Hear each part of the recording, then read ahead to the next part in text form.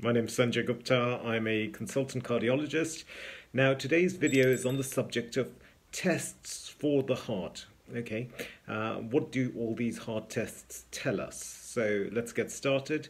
Now, broadly speaking, there are three things that can go wrong with the heart.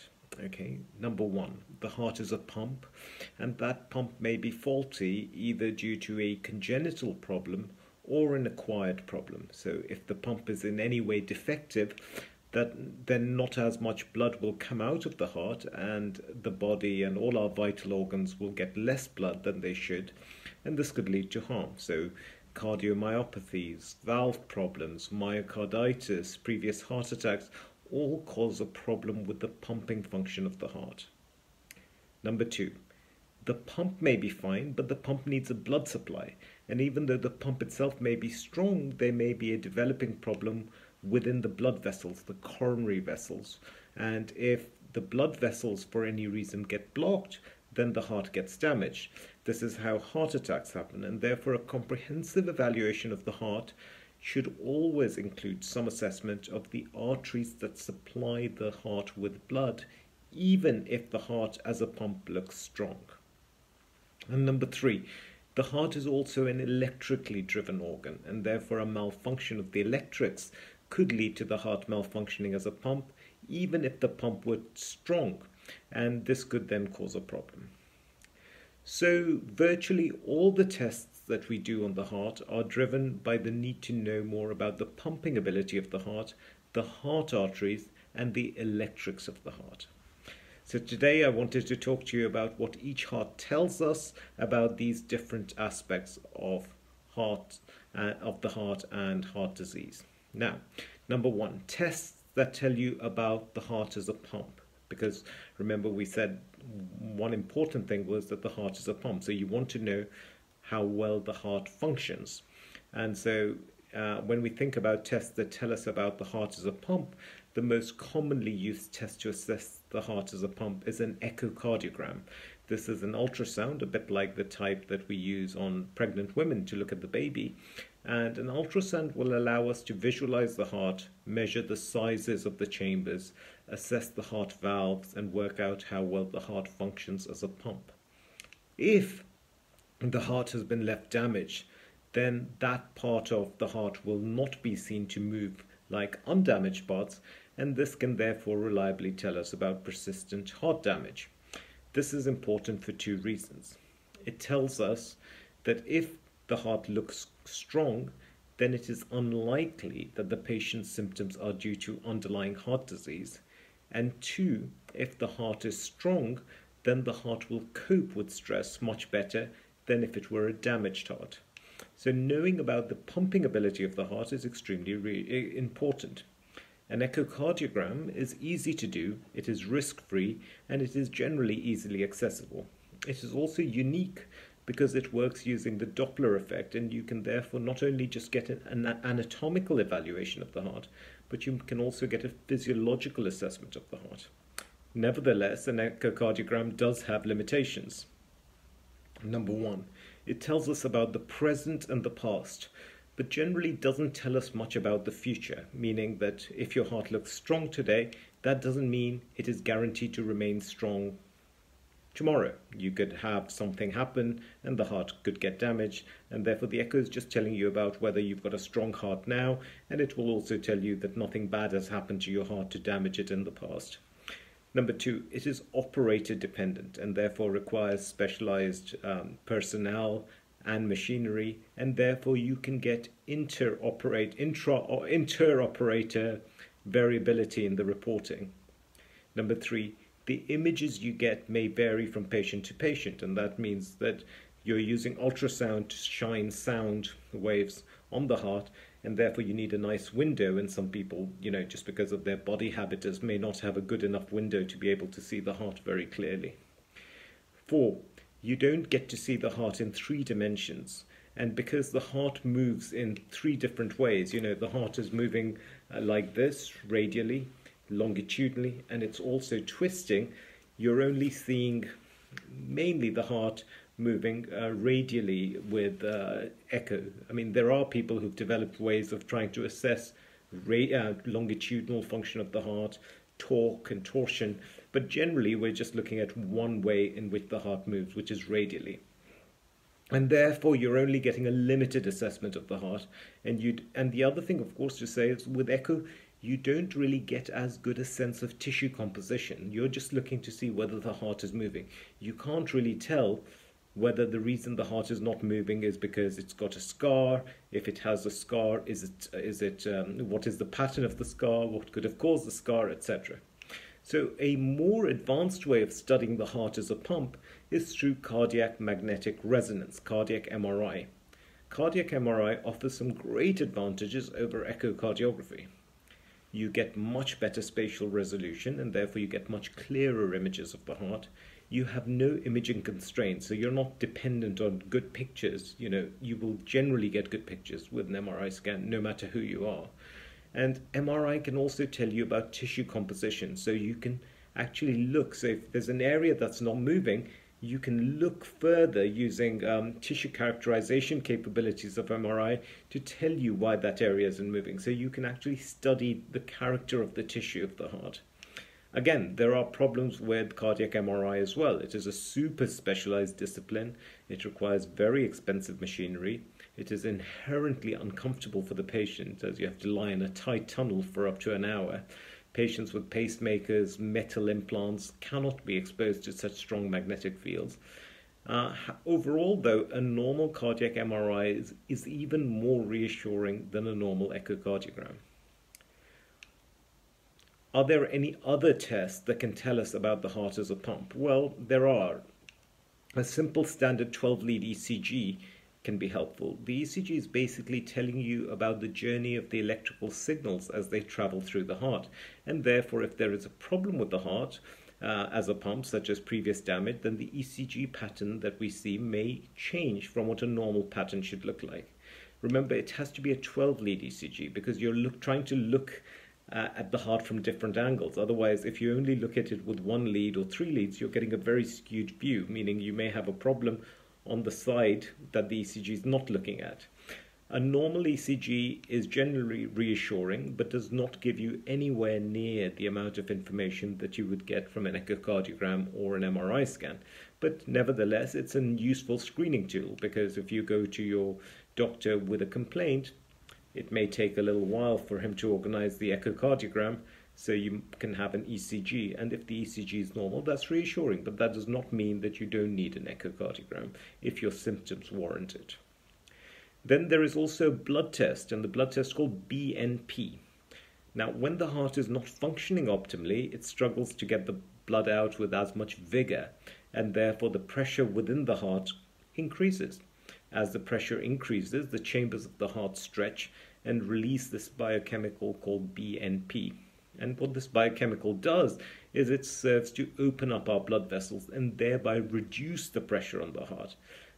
And BNP can be measured, and if the BNP is exceptionally high, then it is likely that the heart is not working as well as a pump as it should. The advantage of BNP is that it is just a simple blood test. Anyone can do it. The disadvantage is that BNP can sometimes be high for other reasons, and therefore you can have false positive BNP readings. However, a normal BNP is generally quite reassuring. So these are the tests that look at the structure of the heart, okay?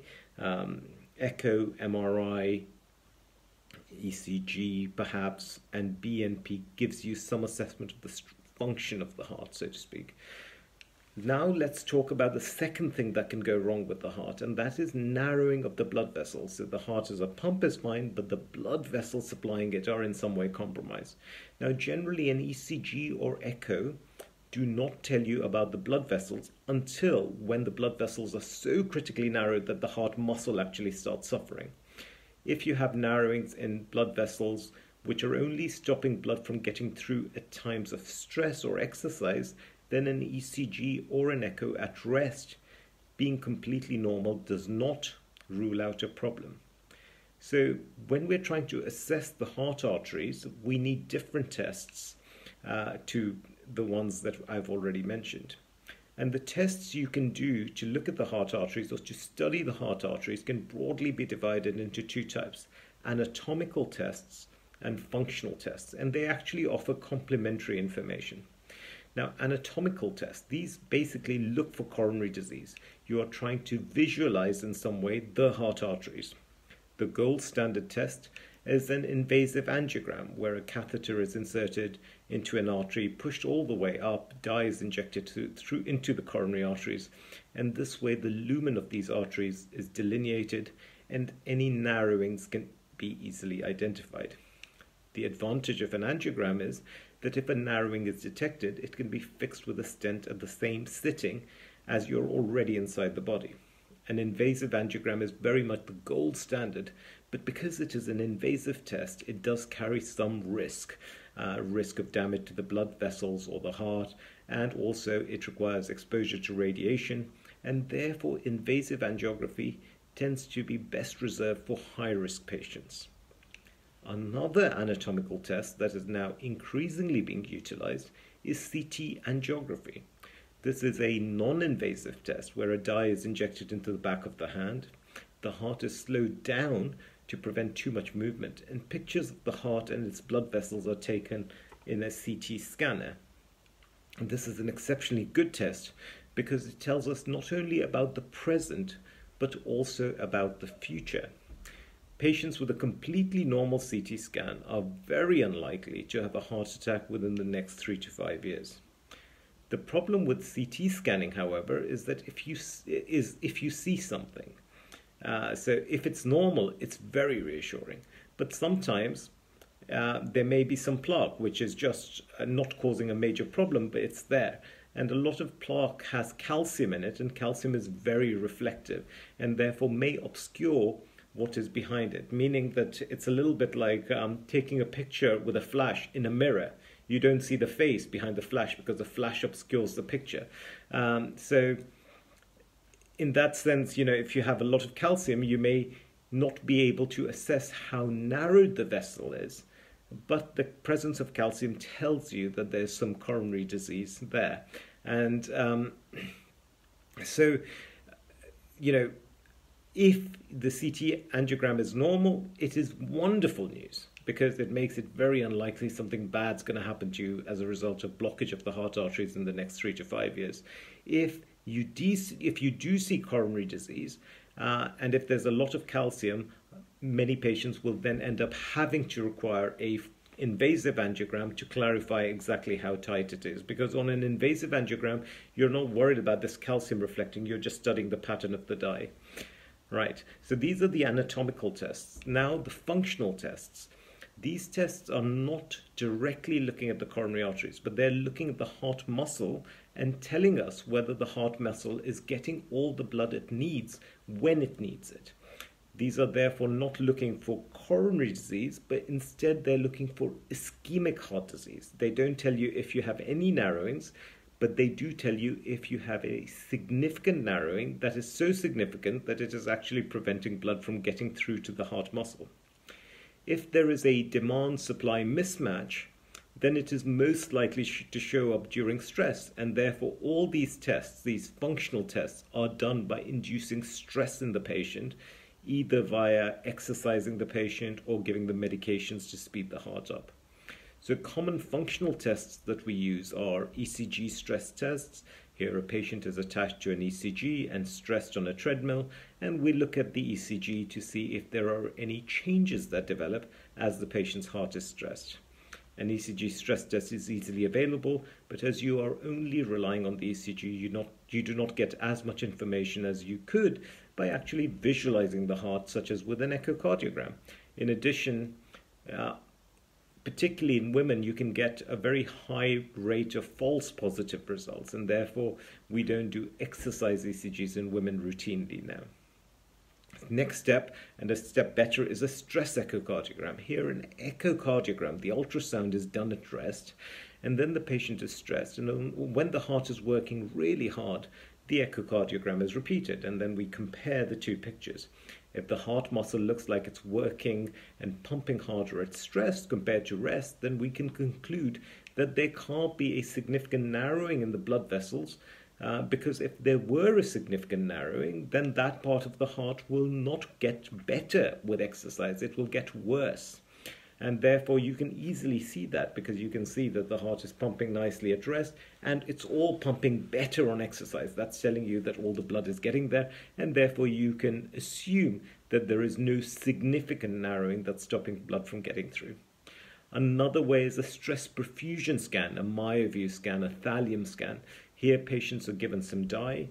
The dye goes where the blood goes, and the heart lights up in dye because the heart is covered with blood. So you see all this blood in the heart, and on a scanner that lights up because of this dye. We then exercise the patient, give the dye again, and take another image. If we see that the heart is covered in dye at rest, and then similarly on exercise, then we can conclude that there is no restriction to blood. If on the to blood flow. If on the other hand we see that at stress there is an area that does not light up with dye, then we think, that suggests a heart artery narrowing.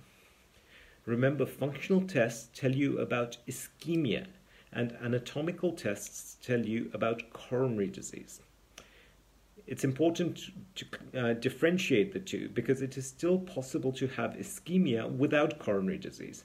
For example, if a patient is very anemic, they have very little blood, then the heart may still suffocate due to a lack of blood, even in the absence of coronary disease. The heart could still become ischemic even in the absence of coronary disease.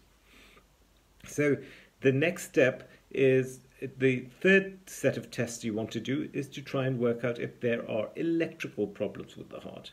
Unfortunately, electrical problems can only be diagnosed when they're actually happening. It is impossible to predict electrical problems. What I mean is that just because I have a normally pumping heart and normal blood vessels, it does not make me immune to developing a heart rhythm problem.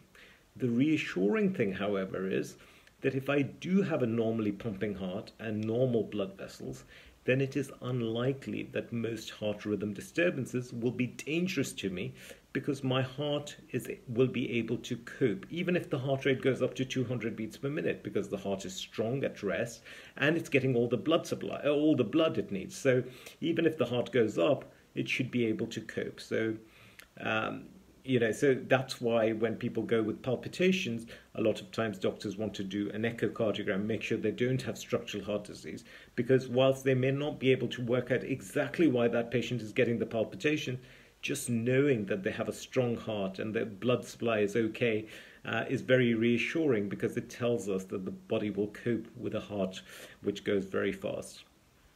In terms of diagnosing heart rhythm abnormalities, we can only accurately diagnose a problem if you catch it happening on ECG. Usually even a single lead ECG is enough, because rhythm is rhythm. You'll see it whether you see it on one lead or 6 leads. The rhythm is the rhythm, right? So even one lead is enough for that. So when a patient has palpitations, the only way to catch the palpitation is to provide the patient with a heart monitor for as long a duration as possible, in order to maximize the chances of catching it. If the patient has noticed a particular trigger, such as exercise, stress, then one can try and provoke the symptoms whilst the patient is wearing the monitor. So if someone comes to me and says, look, I'm getting palpitations when I exercise, the sensible thing is that I exercise them and see what happens. If on the other hand they say, look, I get my palpitations after I've eaten, then I would say, here's a heart monitor, try and eat, try and bring them on so that I can see what's going on. Because unless you can bring them on whilst you're wearing the monitor, I can't categorically tell you what these palpitations are due to. There are different types of monitors available, and it is only worth getting one that is of long enough duration to catch the symptoms. Now, most places use a 24-hour Holter monitor, which generally is a waste of time, because it is generally uncommon for patients to get their symptoms reliably within a mere 24-hour period. More recently, it is now possible to acquire wearable patches that can record continuously for 1 week, 2 weeks, and even 4 weeks. The most reliable way, however, is a reveal device, which is a tiny device that can be implanted under the skin that is constantly on the patient, and it has a battery life of up to 2 years, and this will catch any rhythm disturbances during that period. So this is basically a run through all the tests that we do in cardiology, the common tests we do in cardiology. This brings me to the end of this talk. I hope you found it useful. I would love to hear your thoughts. And once again, thank you so much for listening.